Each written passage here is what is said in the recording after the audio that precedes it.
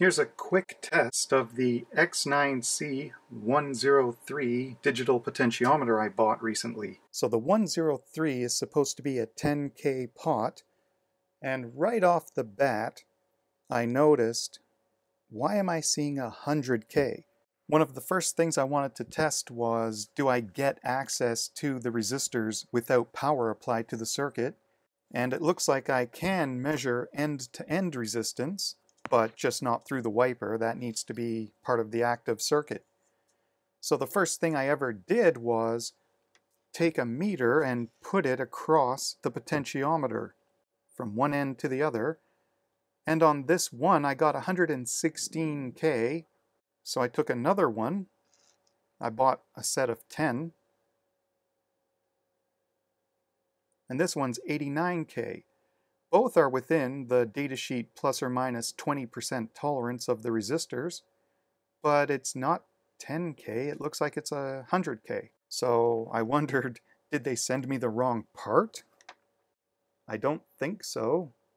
That's a 103.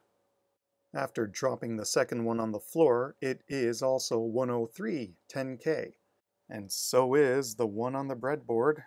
So I'm just going to assume they are mislabeled parts. They seem to be 100K. It doesn't really matter to me. I just wanted them to work with and experiment with, so I'll just have to remember not to trust the label on this. I'll put these away. It has 99 resistors in there and 100 wiper tap points, including the lowermost one being directly to the RL or VL terminal, and the uppermost being directly connected to the RH-VH terminal. It looks like the part is only really talking about being powered by 5 volts, and the resistor terminals can only be a maximum of that same 5 volt supply. So if you are counting down, the wiper is going toward the RL, and if you're counting up, it's going toward RH. So we have those 3 terminals for the wiper. Then we have VCC and ground. Then we have a chip select pin 7, which you bring low if you want to actually control the pot. Pin 2 controls whether you're counting up or down when you want to change the wiper position. And pin 1 is the increment active low. So every time you get a falling edge, you either change the wiper position up or down based on how pin 2 is set. So I've got a 5 volt bench supply coming to the circuit here. And right now it's disconnected. VCC is not there. And the way I have it wired up, the chip select, I tied it low because I want the chip enabled so I can control it.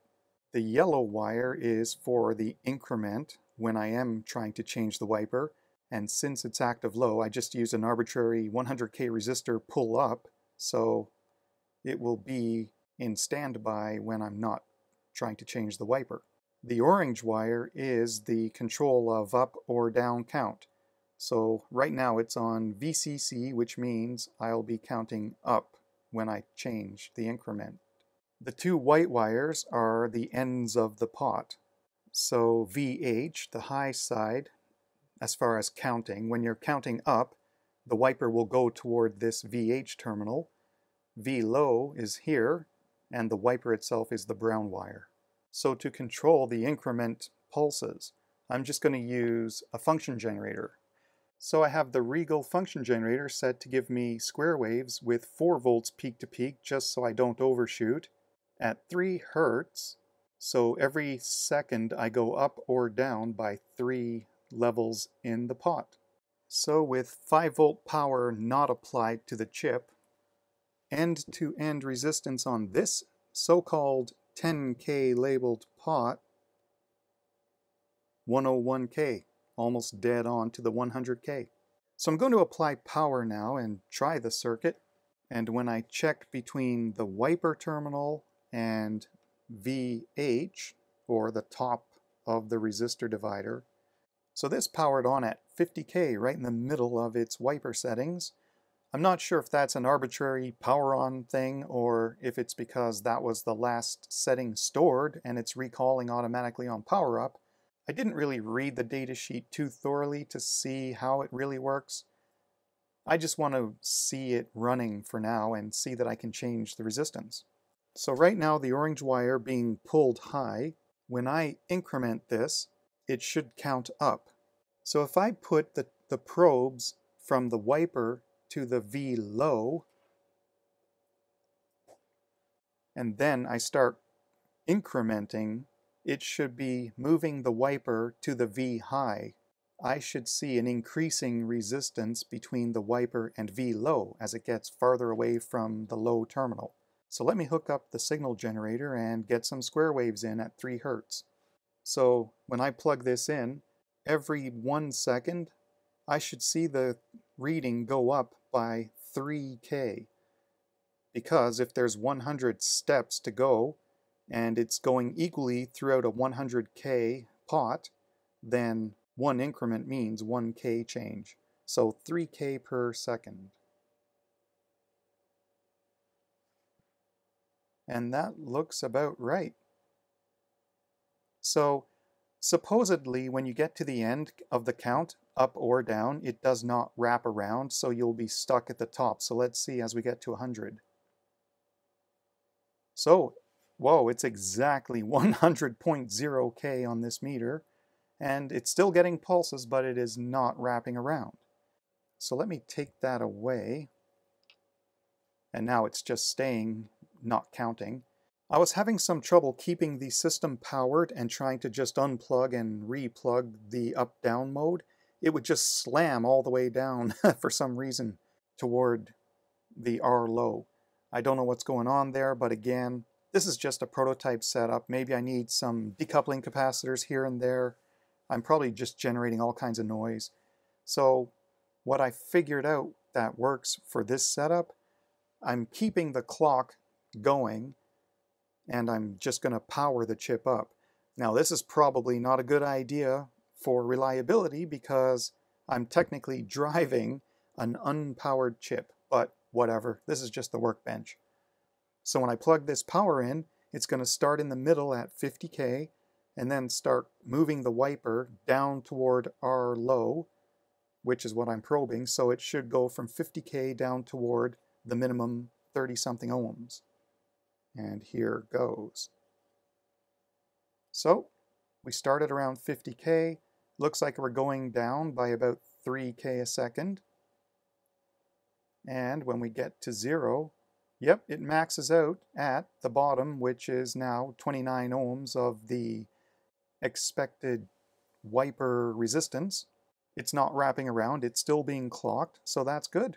And it looks like, because I'm able to measure the resistance directly with an ohm meter, and it gives me proper readings, it shows that it's acting like a true passive resistor, and we're not having issues with some sort of equivalent resistance impedance with a current in there and things like that, which would screw up a meter because you're not really supposed to measure resistance in a powered circuit.